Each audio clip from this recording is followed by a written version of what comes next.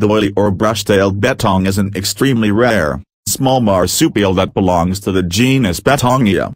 It is endemic to Australia. The two subspecies are p.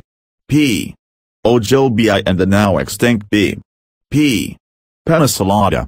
The woylie is a small macropod, being only some 30 to 35 centimeters in body length, with a tail around 37 centimeters long, and weighing between 1.1 and 1.6 kilograms.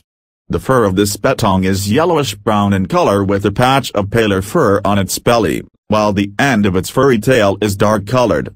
It has little or no hair on the muzzle and tail.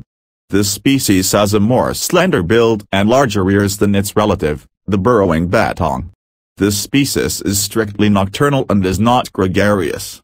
It can breed all year round if the conditions are favorable. The female can breed at 6 months of age and give birth every 3.5 months.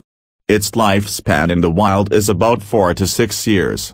The woylie is able to use its tail, hurled around in a prehensile manner, to carry bundles of nesting material.